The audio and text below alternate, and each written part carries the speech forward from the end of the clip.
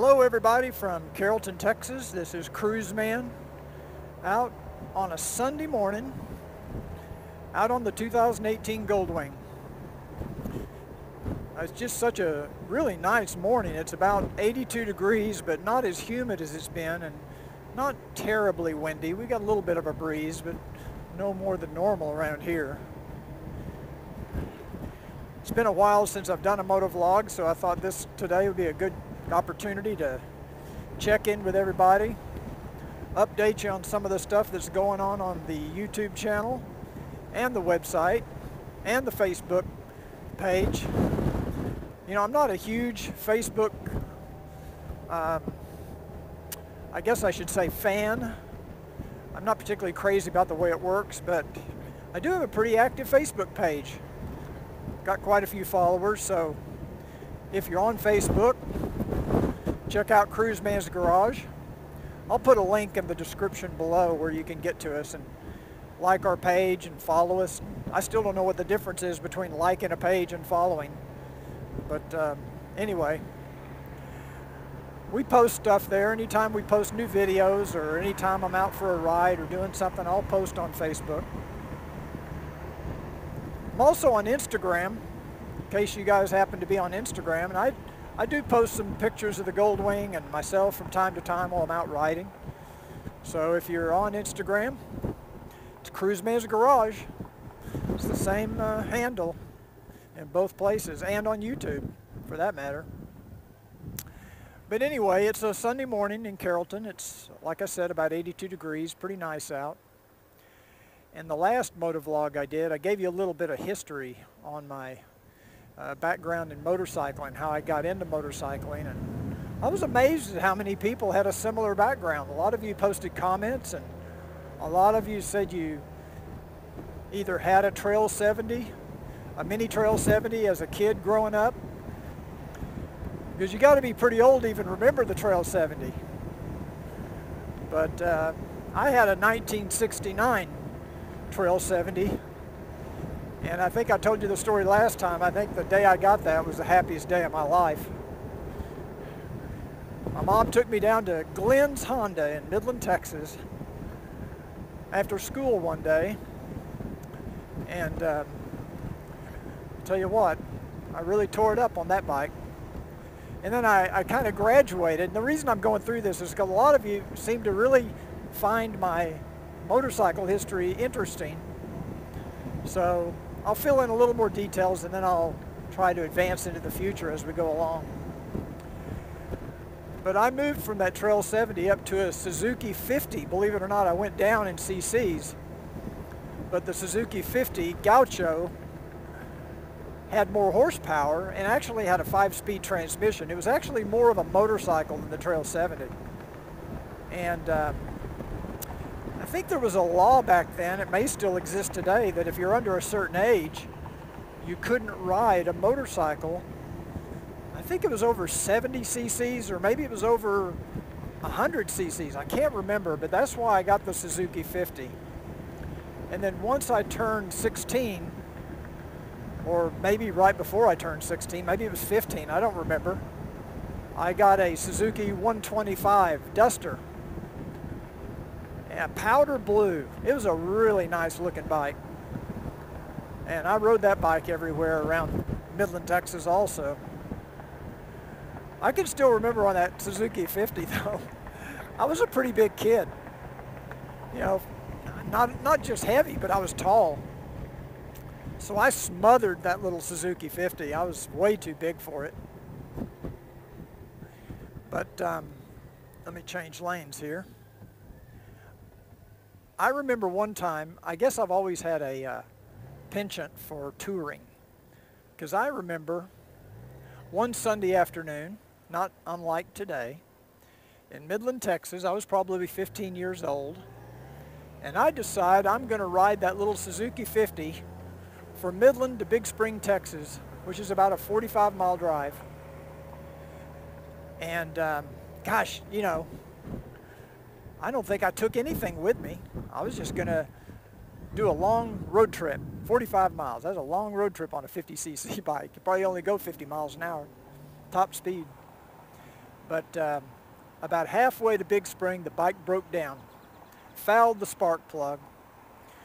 I was able to take the spark plug out and check it, and it was gone, and I didn't have a replacement.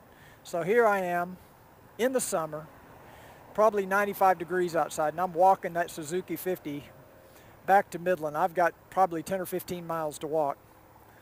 And you know, back then, nobody ever suffered from dehydration.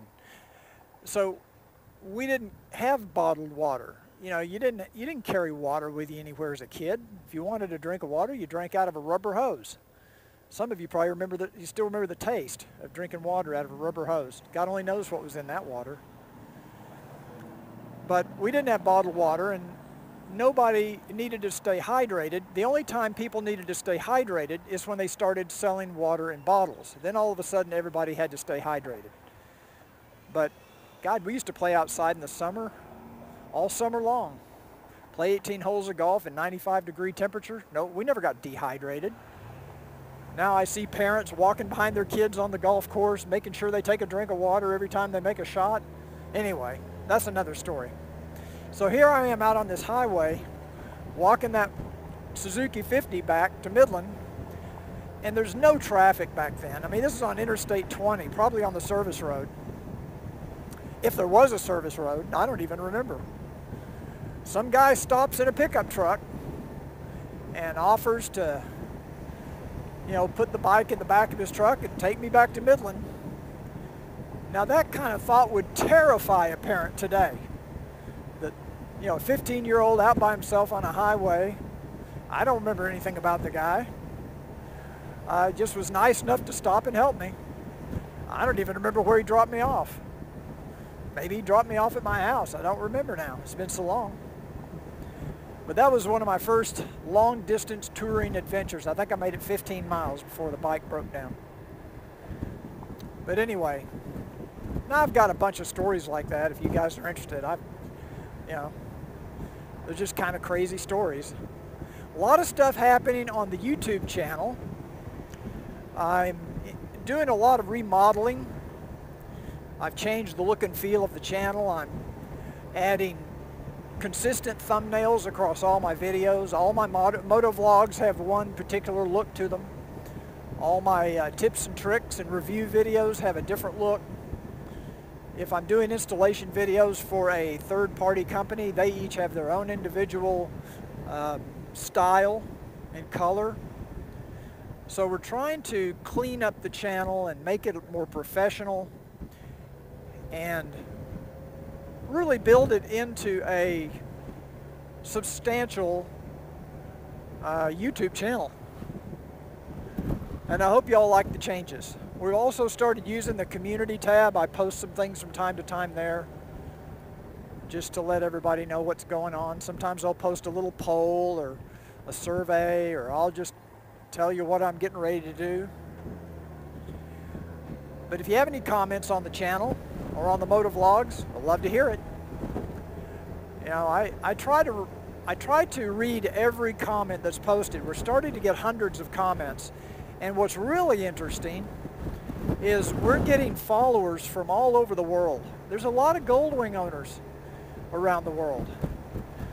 I've got followers in Finland and Ireland, even Saudi Arabia and Dubai. We have some followers in all over Europe, Australia, New Zealand. It's just pretty amazing the reach of this social media platform. So doesn't matter where you're from or even really what you ride. I enjoy reading your comments, and we appreciate your input too. So what's coming up on the channel is hopefully this next week I'll be doing an installation video on the new Rivco Products trailer hitch for the 2018 Goldwing. That's the plan. So hopefully I'll be getting that trailer hitch in, and hopefully we'll be doing some more videos for Rivco in the future. But I'm excited because with the limited storage space on the 2018 Goldwing, you know, any long distance trip of any substance is really going to make a trailer almost a necessity.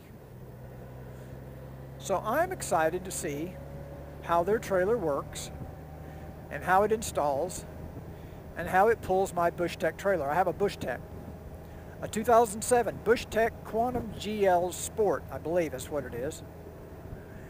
And I've been all over the country with that trailer, and it's been very, very reliable and really very good experience pulling that trailer. So that's what's coming up. We'll be doing more moto vlogs. Also, let me know down below if you're planning on going to Wingding in August. I have reservations. Planning to go to Wingding and spend at least 3 nights. I don't know how much of the events I'll go to. I'm not a member of GWRA or whatever it is. But I may just want to go hang out with some of the guys, some of you, some of my YouTube followers and Facebook followers. Just, it's always nice to see people in person, get to meet them. So if you're going to Wingding, put it down in the comments. Let me know. Or send me an email. Now I'm going to put some links in the description of this video down below. So if you want to get to my YouTube page or my Instagram and you want to follow me, feel free to do that. I'm on Twitter too, but it's not Cruiseman's Garage on Twitter. It's Cruiseman Garage. I don't think Twitter would allow me to put that extra character in. So I was able to get Cruiseman Garage, but not Cruiseman's Garage. Anyway, I am on Twitter. I'm not real active on Twitter.